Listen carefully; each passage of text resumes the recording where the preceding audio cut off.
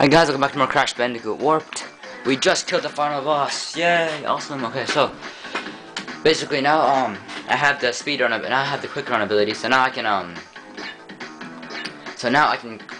run fast, which means that I can do time trial a lot easier. So that's basically the whole point of the running shoes ability. You have to be able to give you an edge on time trial, an edge that you usually need. So for my first video after the final boss, I'll be doing Toad Village time trial. Yay! If you don't know what time trial is, basically time trial is. Oh wait, what? Crash, Coco. I already know this. Basically, time trial is basically when you hit certain boxes for extra time, and then they'll give you some extra time, and you have to do the whole thing. Oh, cool, chicken! I like about the chicken.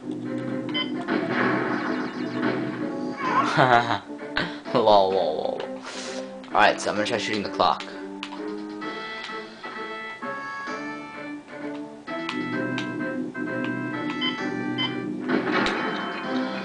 Oh shoot, okay.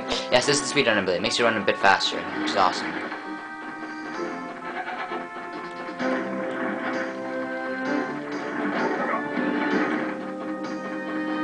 Yeah, so I can't really talk that much during time trial because I need to focus on the time.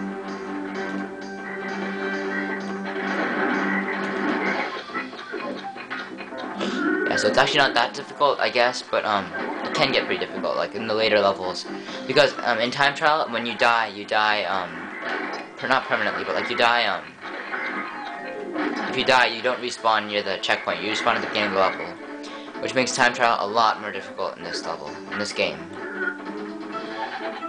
Crap, crap, crap, crap, crap, come on, gold, oh, damn it, damn it, damn it, damn it, damn it.